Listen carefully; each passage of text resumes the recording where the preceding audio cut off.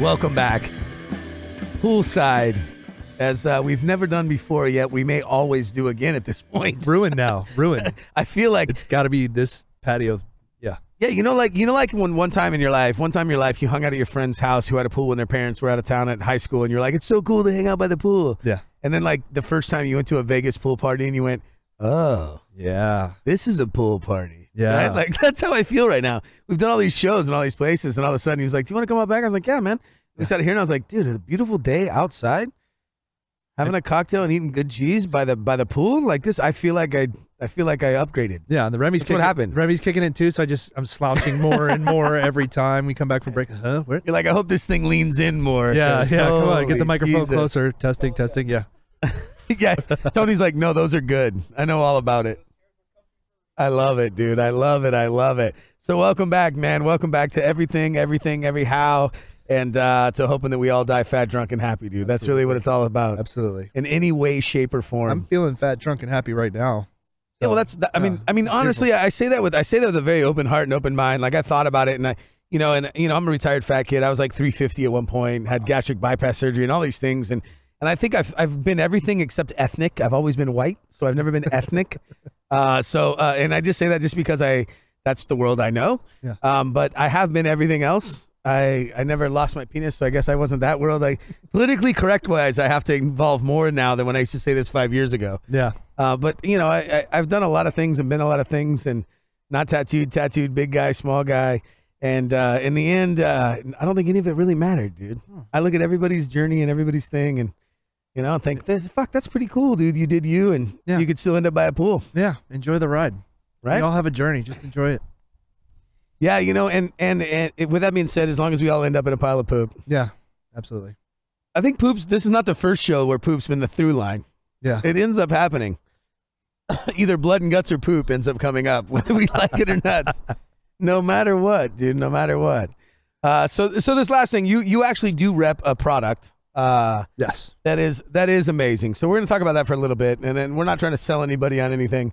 I'm actually very happy of it. I took it out my first week of sales. I said, I'll take your stuff out, man, because I really like it. Mm-hmm. I don't cook with any of it because it's not my style. However, I've used it to cover steaks and do things. I just don't mention that it's an Asian product. I just cook it and people say it's good. Yeah. And that's what I like about products is that when they don't have to be identified as something other than good. Well, we have to label okay. it. It's Japanese, so it can only be used in Asian cuisine. That's so false. We can sneak it into sauces and marinades and just a tip. Just a little bit, just to see how it feels. Absolutely. Come on now, man. How do you like that shoyu? I like just the tip. Just the tip. Just a little bit of that black garlic shoyu. Well, I don't know why I think that's so funny, but that is fantastic. I like it. I got lucky. So went from chef to working at Chef's Warehouse, Los Angeles. Right. Learned about food. Met a lot of the people that made the stuff that I used. So I used Y Imports product. I used -8 product. I used Angel's Salumi, Fermani. I get to meet these people. Hudson Valley. I got to go to the farm. I got to see the process. And then you start networking and building relationships. And then they say, well, you're really passionate about food. Why don't you help us sell our stuff? So I'm just moving up the supply chain further, closer to the source. And currently I'm helping out Dave and Y Imports based in Chicago.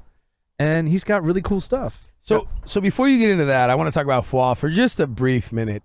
Are you knowledgeable in what's going on in California with foie? Yeah.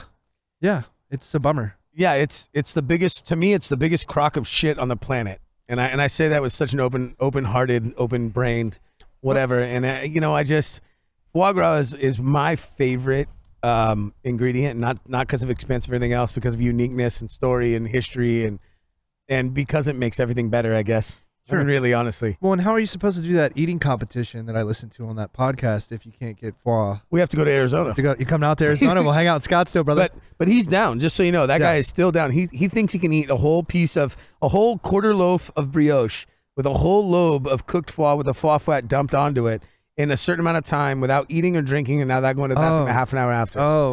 Oh, he'll be shitting really terrible things for a very long time. It's gonna be gross. But I want to do it. We made it about poop again. Yeah, I called the poop shit. Whoops. But that's what I mean, though. I mean, it's a real thing. He wants to do it. Let's do it. We'll set it up. Come out to Arizona. We'll hang out. So what do you think about Californians? Do you think it's just because of the liberal whatever?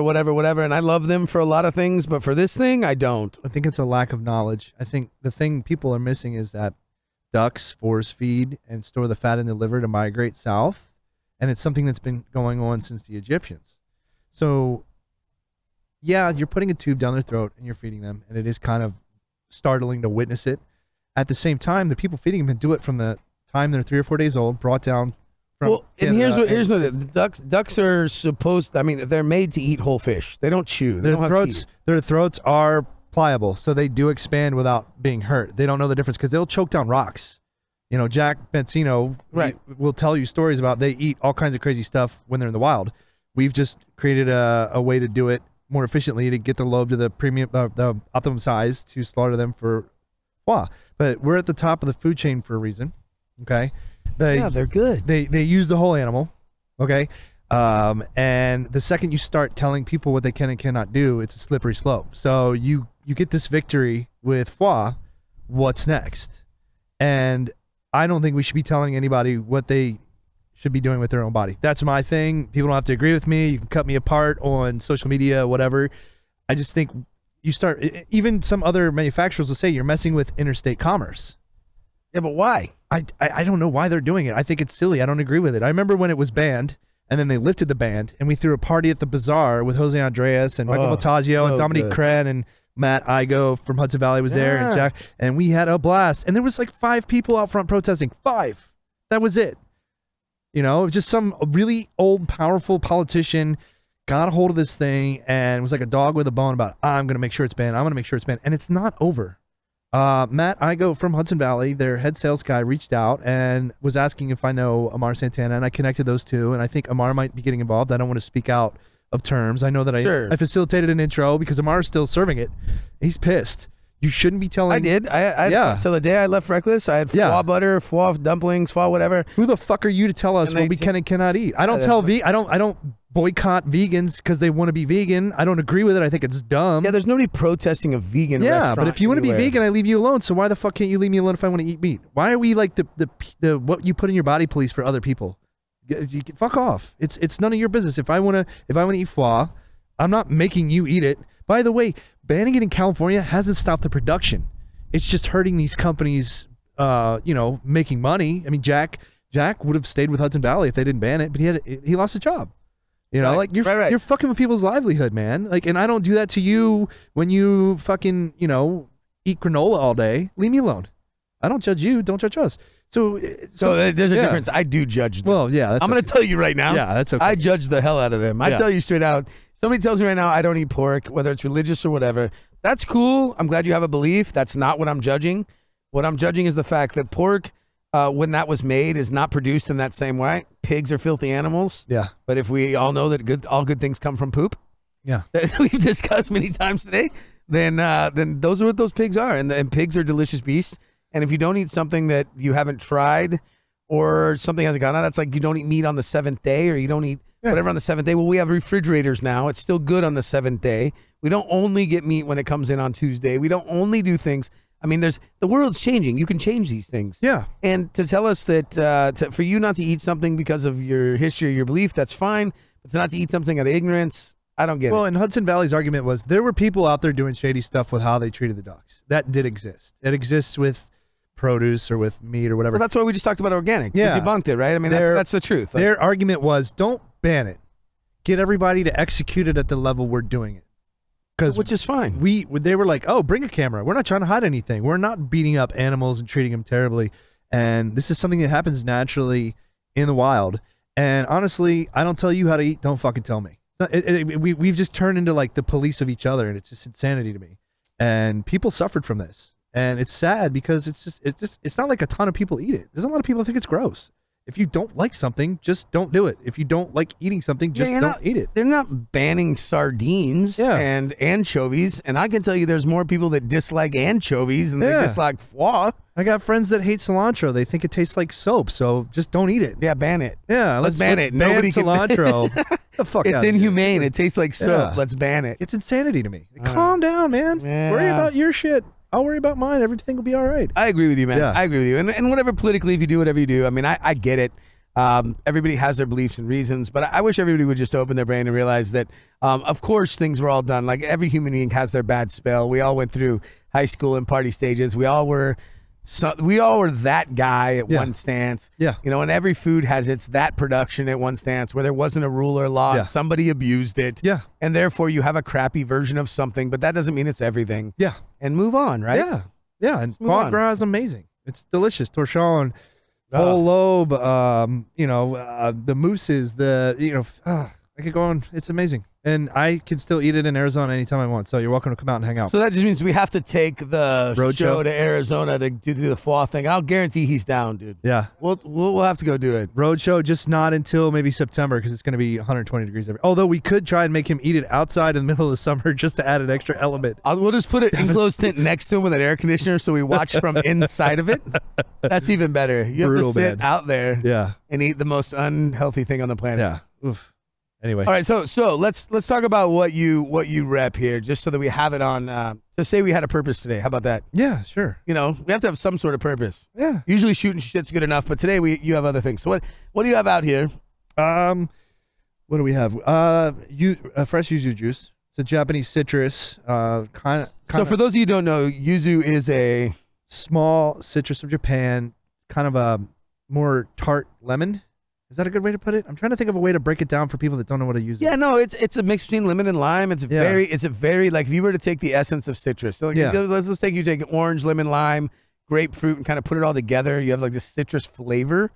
That's sort of what it is. Smaller in size, lots of seeds, not a lot of juice. A lot of people use it just for the zest because it's such a vibrant flavor. Very, very punchy in your face. And we brought the juice today. So we've got Maraguta Shibori, which loosely translates to in its natural state or first press. Just like olives, there's a first press for citrus. So you could do a first press or second press, and it's like extra virgin olive oil. The Maraguta Shibori is the first press yuzu, so it's clean, it's not as bitter. And then you see a second press where it's separated, it's cloudier, there's more pith, there's the rind, and it's got a bitterness to it that a lot of people are used to. This is cleaner, great for cocktails. Mix it with gin, using it with crudos, finishing in sauces, using it in place of lemon, and really fun stuff. Then we also have some black garlic items today. We have to talk about black garlic. It's been the theme today, black garlic. Black garlic is the theme of the day. For those of you that don't know black garlic, it is fermented garlic. It's cooked anywhere from, 3 weeks to... Fuck, I've heard like 6 months, dude. I've heard everything, but I think it all depends on time, temperature, and location, like anything else. Yes, but you're cooking it in a rice cooker or a dehydrator with humidity involved, and it takes raw garlic to completely black. That's why it's called black garlic. It's black. It's fermented. It has health benefits. Over in Japan, they use it for Alzheimer and dementia patients. And we have a black garlic molasses. It's basically just black garlic syrup. And then we have black garlic shoyu, and shoyu is Japanese soy sauce. It's soy, wheat, water, alcohol, salt, fermented. So what's the difference between shoyu and soy, really? They're pretty much the same, but there's different versions of different countries. Like Chinese have their own version of soy, and then you have your tamari, which is the it's the gluten-free, because we got to be gluten-free.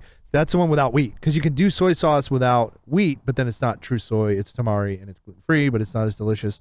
But each country has very near and dear recipes from thousands of years ago.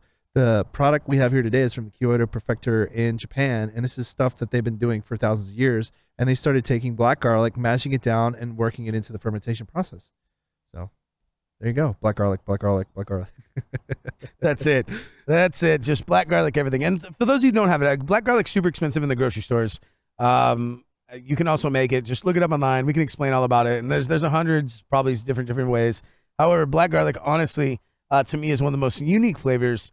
I've been using it for a long time before I didn't even know it was a Japanese thing or whatever at first. I saw it on a list, on a produce list, and went black garlic, and I ordered it along with elephant garlic and realized that I didn't like elephant garlic and I really liked black garlic. And that was what I knew. You know, I'm on the road a lot. I can't remember the specific chef that told me the story within the last 3 weeks. Sure. I remember telling my cooks to clean out the walk-in, and they saw this garlic and they threw it out, and they didn't realize black garlic's actually okay. So they threw out, you know, $50-$60 worth of garlic because they thought it was bad. Like, no, whoops, sorry. I had a prep cook one time that told me, hey, Hefe, the thing that was on the counter? And I'm like, yeah, my starter, my sourdough starter. He's like, it stunk. I threw it away. Like, thanks, bro. I've been working on that for a few months. No. It was perfect, just so you know. But it was separated. It was broke. I'm like, yeah, you got to feed it. But bastards. You know, when it comes to the molasses, you know, we were tasting it at the show yesterday, and people from Italian cuisine, French cuisine, pizza places were trying this. Dude, this isn't just Japanese. It's basically a molasses that has, and it's more like a syrup. It's more like a sweeter syrup than a molasses. Molasses is super bitter. Yeah. So if you take the bitter out of molasses and put like an umami flavor into it, that's what this is. Yeah, and pastry chefs are saying put it over ice cream. So yes, this is something with garlic that you could put on ice cream, or finish a sauce. You know, I did a shrimp stock, reduced it down as if it were the white wine of a Beurre Blanc, added the black garlic molasses, and then mounted out with the butter like a Beurre Blanc technique, and then finish it with a little bit of lemon zest and lemon juice and serve that over a grilled sirloin.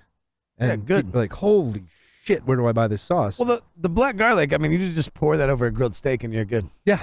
I think that's what was going down yesterday.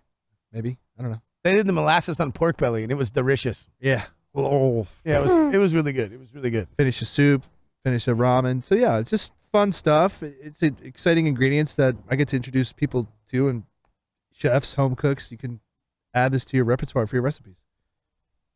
Yeah, repertoire is a very big word for the third segment. I'm just letting you know. I wanted to show off. I'm not that intoxicated. I made it work. I made it work. We're working currently. And then you also have a line of shoyus that you don't have out, obviously, right now, right? Some of them are here. No, you don't have to. I just want to talk about it for a minute. Yeah. What's up with that? You have a cherry blossom and from...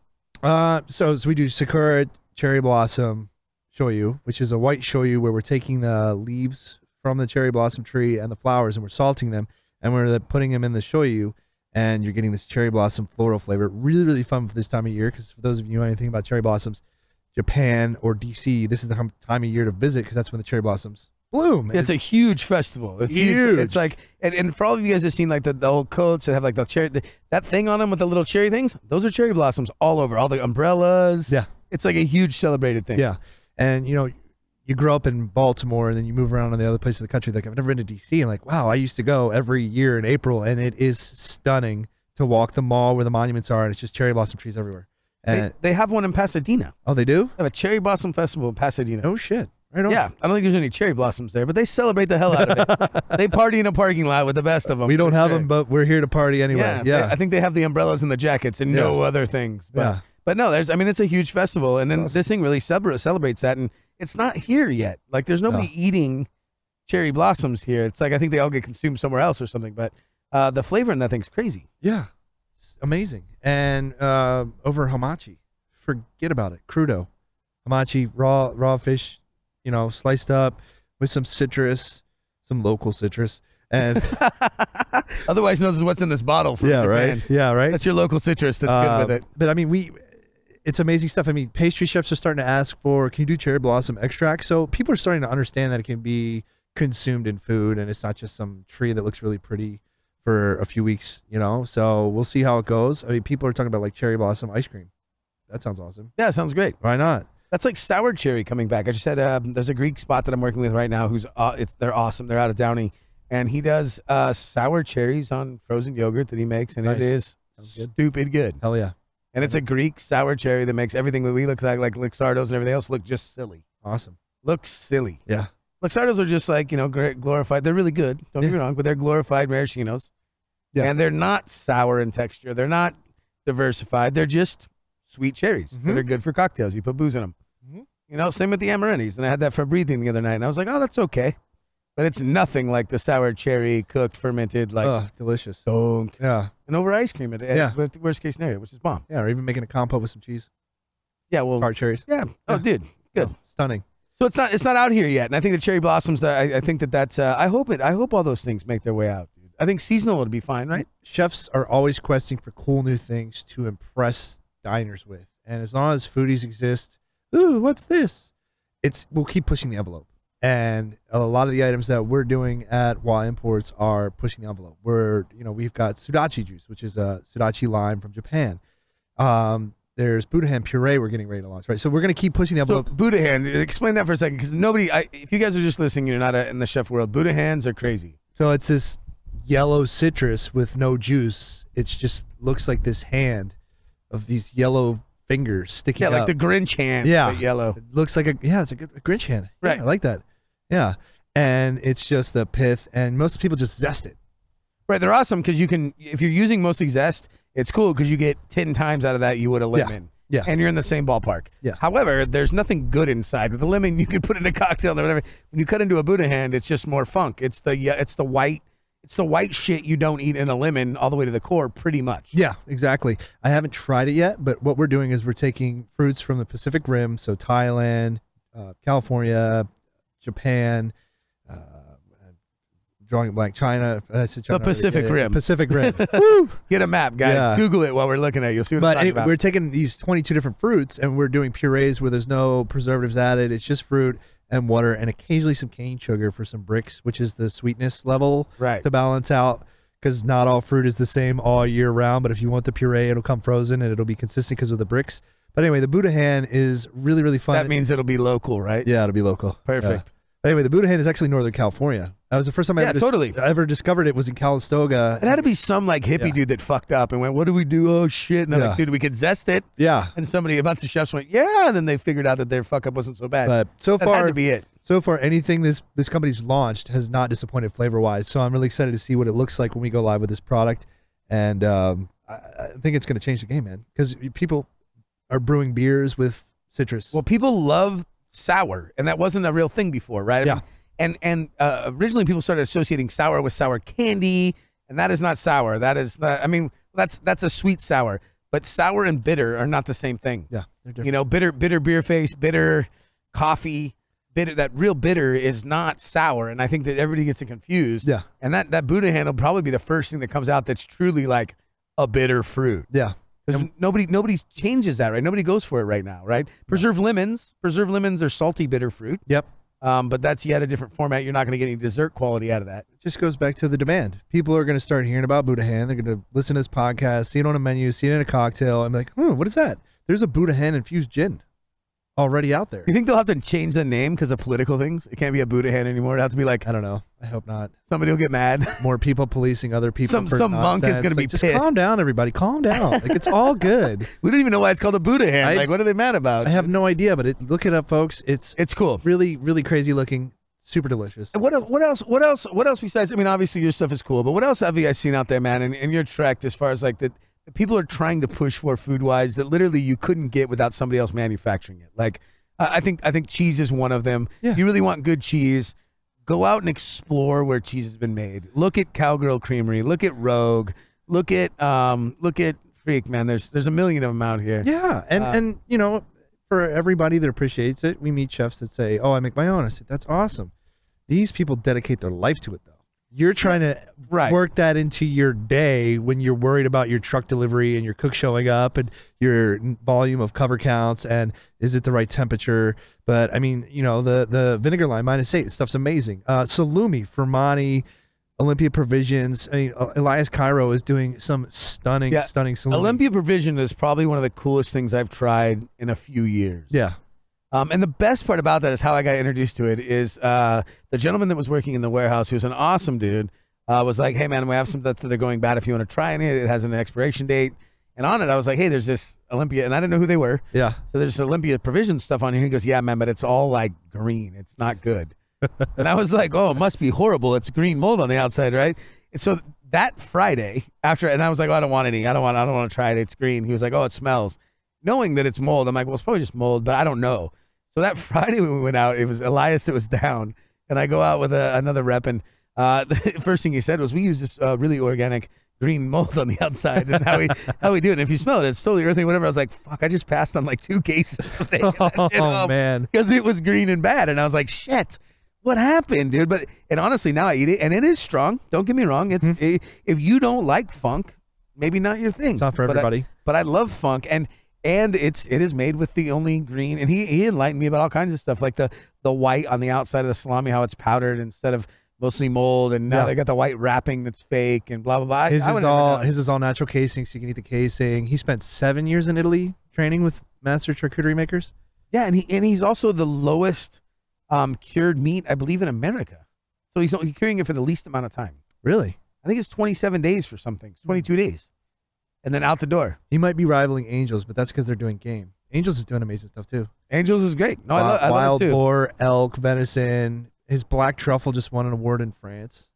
Really? He went. I mean, obviously Pascal that runs that company's from France, but he lives in Carlsbad, California. Went to France and kicked the crap out of everybody in France with the best black truffle salami.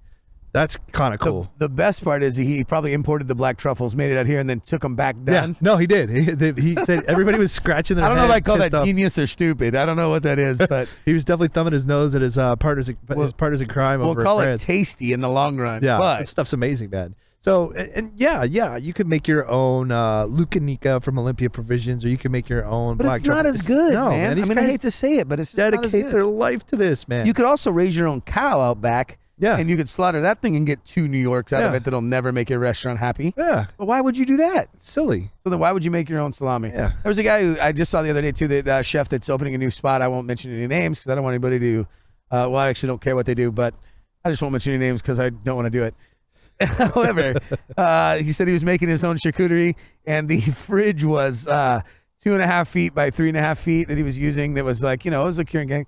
And I was like, man, I go through more of that. I go through more than that in a week. Good luck.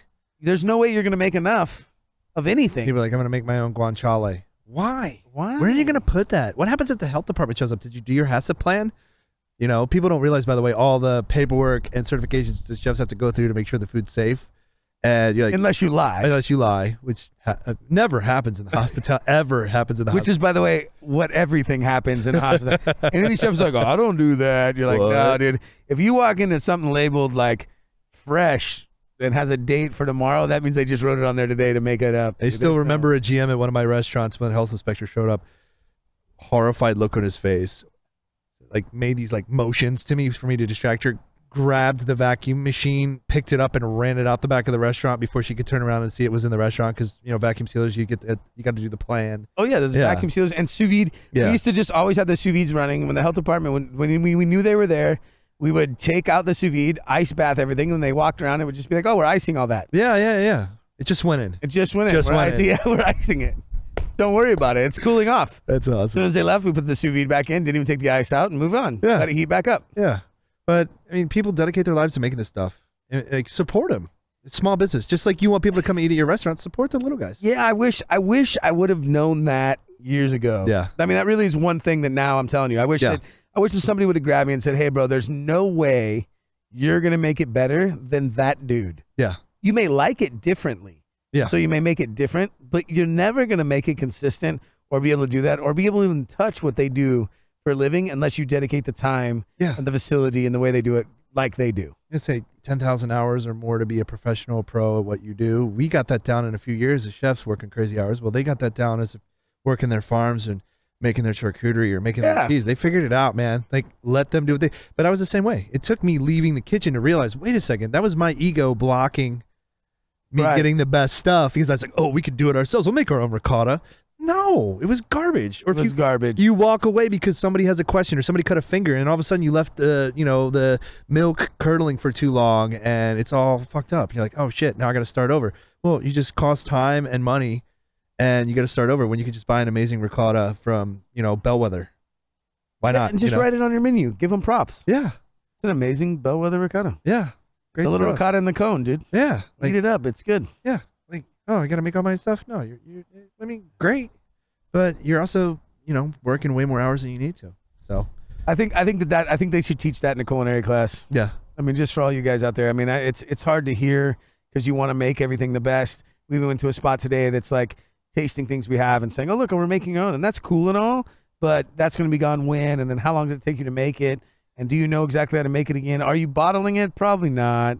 Do you have the right means to do it? No, you're just playing. And playing's cool. Yeah. Playing's cool, but that doesn't mean it's best. And at the end of the day, you're winding up experimenting on your guest. Why would you do that when you can get something consistent from a reliable source? I mean, every once in a while experimenting, yeah, but what if you take a day off and somebody forgets to check that thing in the walk-in? Remember Anthony Bourdain's book where he talks about... I was just going to tell you, I started listening to No Reservations again. Yeah. About a week ago when I was driving around and I got to disc 6. And you know, I everything he says now, I look at it a different way. Because now I'm looking at it from where he wrote it. Yeah. And it's just, he's right. The pastry chef calls and says, feed the beast, feed to the starter. Yeah, absolutely. Right? But like, what if you forgot to make that phone call? You're screwed. You know, yeah, like, forever. So yours got thrown in the trash because it smelled funny. It smelled funny. Like, I'm like, no, just give it more food. What's how many hours? And you know, we forget to apply cost to the chef hours. Yeah, we're on a salary and we work all the time. Like, count that up. How much time did you just spend, and what did that actually cost? And what could you have done instead? You know, like take a day off, hang out with your significant other, hang out with your children. So we get so obsessed with our egos of like, oh, I got to make it all myself. No, you don't. You can get it from Watt Imports, Laura Chanel. It's good stuff, man. And they're doing an amazing job, and let's support them just like they support us, and everybody wins together, right? 200%, man. Yeah. Well, I got to say thank you very much for hanging out, man. The pool has been wonderful. Tony, you're an overachiever today. Dude, especially Tony's in this a rock last star. bit, dude. You've like saved our ass numerous times from dying from the umbrella, so I really appreciate you more now. Thank you so much, man. Than even I did before. You know, and not only that, but you always have the best haircut in the room. It's really what it comes down to. This is a blast, man. We get to sit around and talk about food and talk about chef and all that kind of fun stuff. We will do it again, my friend. Thank you for having me. For all of you back, check out Watt Imports. Listen to what we said. If you have any comments, please let everybody know. Let us know if you want to hear something, tell something, want our opinion, tell us to fuck off. Whatever you want to do, we want to hear it. Whether we respond or not, that's up to us, but we want to hear it all. You can also follow us at Fat Drunk and Happy on Instagram, Chef Cody Storts on whatever platform you like, and of course, Cody Storts Podcast on pretty much everything now, thanks to the likes of Tony. We're on every major podcast network. Also tell them hello, share, listen to other podcasts. And then, Bryon, where can they find you at? Okay, Instagram at Chef B Freeze. And then if you want to email me and rant at me, you can either hit me at Chef Bryon, Bryon, Freeze @gmail, or you can hit me at Bryon at Wa Imports, WA Imports.com. And rant and say I'm wrong, or, you know, tell me I'm an idiot, whatever. Yeah, I'm into that, dude. I like being dumb. Yeah. It's the best thing I do right. Yeah. What can I say? Hell yeah. Thank you guys very much. You guys have a wonderful day. And peace.